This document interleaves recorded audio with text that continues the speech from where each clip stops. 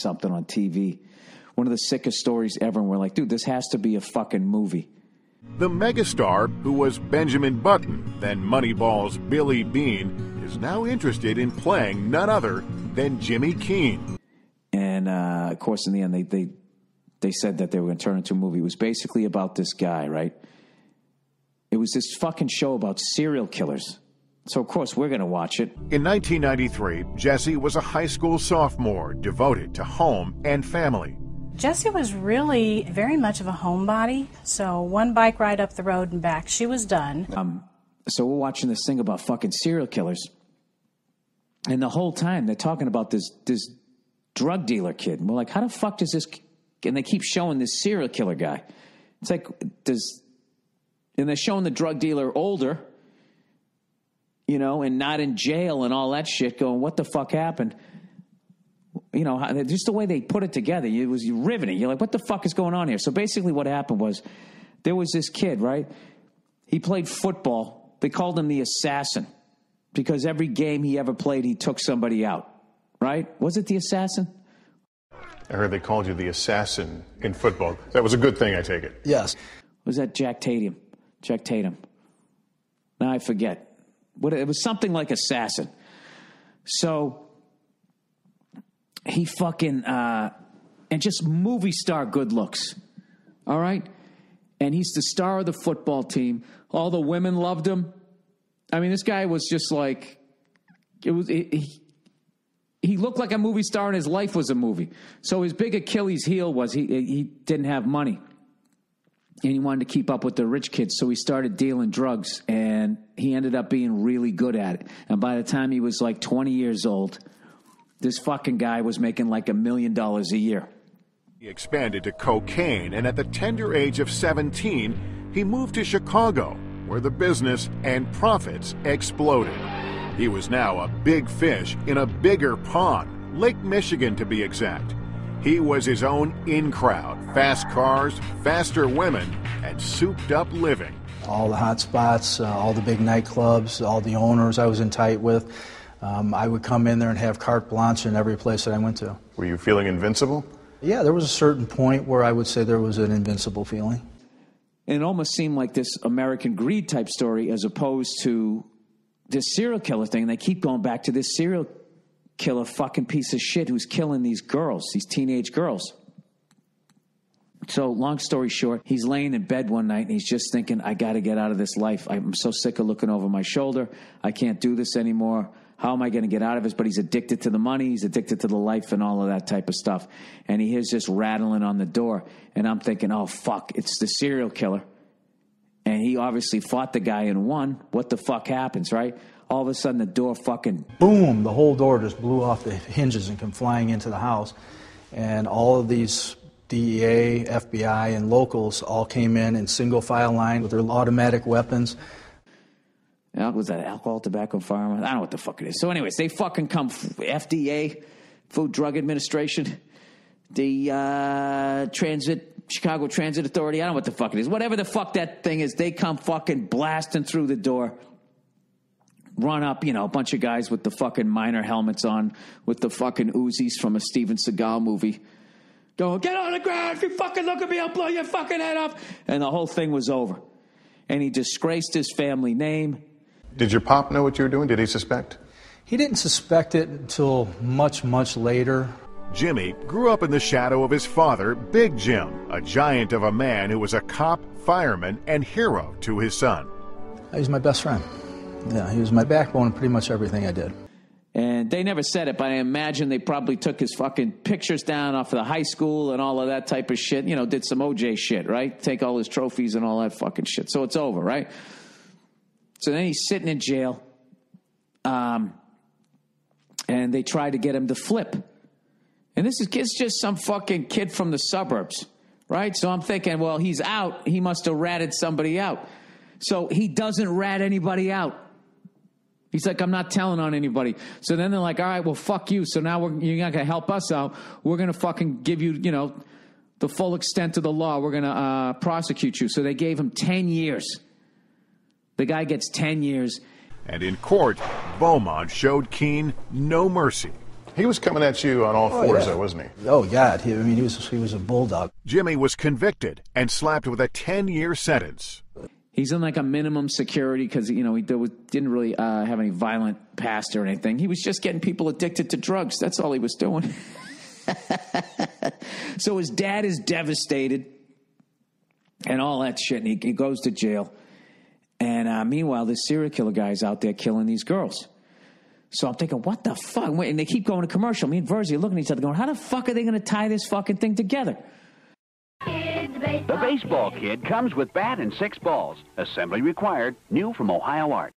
Long story short, they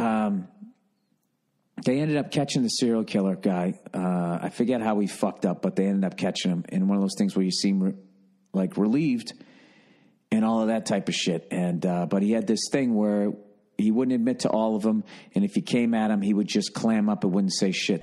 He denied confessing to any killing, including Jesse's and Trisha's. What's more, he claimed it was all a misunderstanding about disturbing dreams he had. So he ends up going to jail for either 1 or 2 murders for life. He's never fucking getting out. So meanwhile, there's all these parents whose daughters were killed by this guy and they don't know where they are, and all they just want is the body. They want fucking closure. And these parents are just tortured by this fucking thing, all right? So they're trying to figure out, because he won't talk to them, he won't tell them anything. And he's also in denial, and he keeps going actually, I didn't kill him, and blah, blah, blah, blah, blah. And then one day he'd be like, oh, I did, and I blacked out, I don't remember. The guy was just a fucking creepy goddamn mess, right? So they end up coming up with this idea that they need a charismatic person to talk to this, to befriend this serial killer, gain the guy's trust, and maybe he'll tell him where the bodies are and that type of shit. So they go to this fucking dude, Captain America, the football player, the movie star looking guy who fucked his whole life up because he got involved in drugs, right?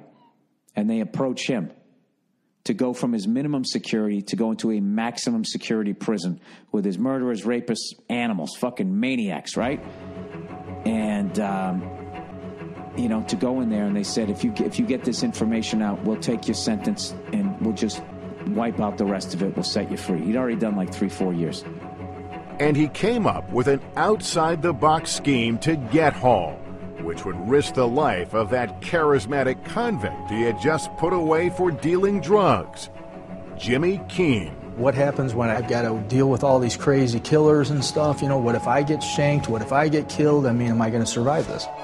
So meanwhile, Captain America's dad had a series of strokes, and was basically going to die. And he had to go see him. It's like a fucking movie. So he goes, all right, fuck it. I'll do it.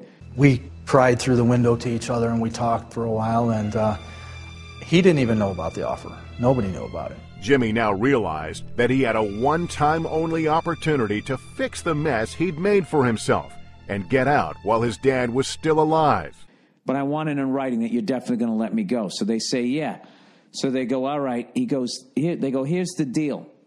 We don't want you to approach him for at least 6 months, because he's very cagey, and if you fucking, come at the guy the wrong way, he just fucking walls himself off, and that's it. All right? So this kid he goes in, he goes, fine, cool, and he walks in there. He's like, I don't have 6 months. My dad's going to die.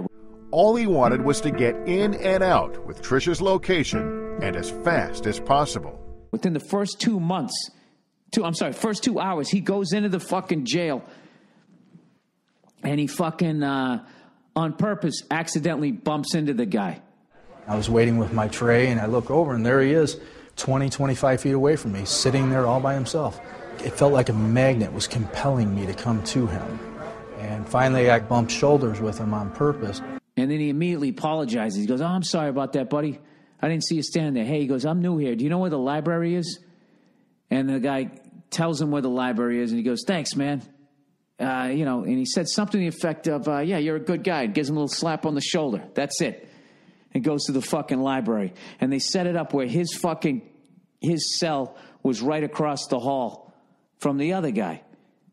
And he says to him, he goes, hey, man, he runs into him again. Hey, where you staying? Blah, blah. He goes, oh, that's crazy, man. You want him right across. And he says, oh, it's good to be with a good guy like you, blah, blah, blah. Right across from each other.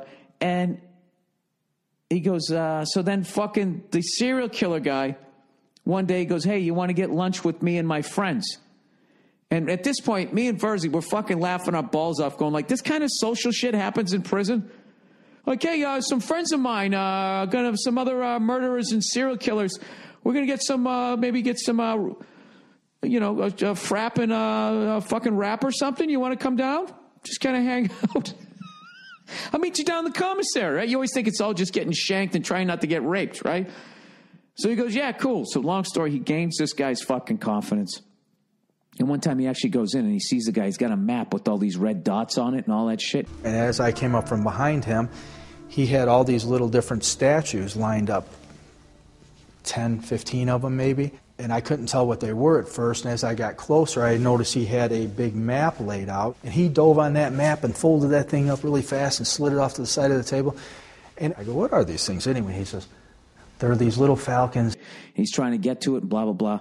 So the guy starts opening up and he finally ends up telling him this fucking stories of all the women that he killed and all of that shit. And sort of kind of mentioned, he gave him like sort of enough information about where the bodies were. And the Captain America guy kind of fucked up because once he got the information, he thought he had enough information to find all the bodies and get himself out of prison, and he just couldn't. Oh, wait, I forgot the best part.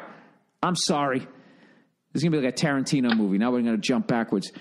Another way he gained the guy's confidence was one day they were sitting in the TV room watching TV. He's sitting next to this guy, and this big fucking giant dude just gets up and turns the channel without talking to anybody. And as he turns the channel, the serial killer, who was like a meek little guy, and he just kind of went, he just sort of said out loud to nobody, he was like, hey, I was watching that. That's not right. I was watching that. Like, powerlessly, really fucking weird psycho thing. And the fucking Captain America dude walked up to the big dude and knocked him out. Just beat the guy's ass, hit him with an uppercut, fucking forearm shiver, and just sent this guy flying through some chairs. And then they stuck him in the hole. That's what happened. And then when he fucking comes out, tell me this doesn't sound like a fuck. I almost don't even believe it. So that's when he gained the guy's confidence. That's when the dude told him. And the second he tells him, this dude, Captain America, couldn't hold it in anymore. And he goes, dude, you know what? You're a sick fucking piece of shit, blah, blah, blah, and flipped out on him. Then you got a little full of yourself, didn't you? I did. That I thought it was good for me to unload on him and tell him what I really thought of him and who he really was. I said, I'm going to be going home tomorrow, Larry. And I said, you're a crazy killer. And I started calling him everything you can think of. And then the serial killer just backed up and he goes, who sent you? And he goes, so-and-so sent you, right? And he named the prosecutor. And then he just fucking disappeared. And the map disappeared too. So then it's like they didn't get the map. So there was a thing, we don't know where the fucking bodies still are, blah, blah, blah, blah, blah. But you got him to admit to these fucking murders.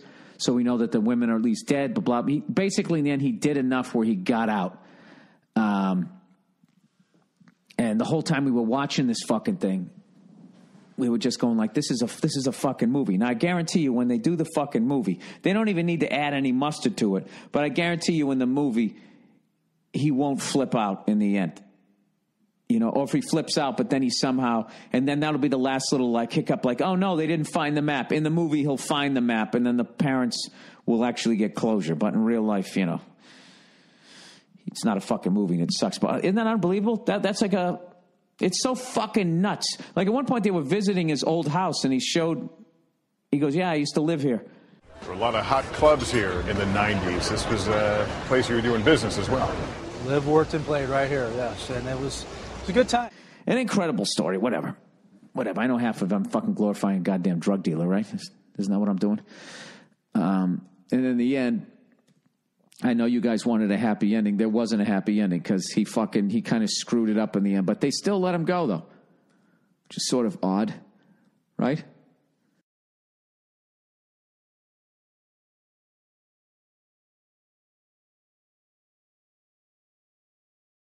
But they're furious he blew his cover before finding their daughter.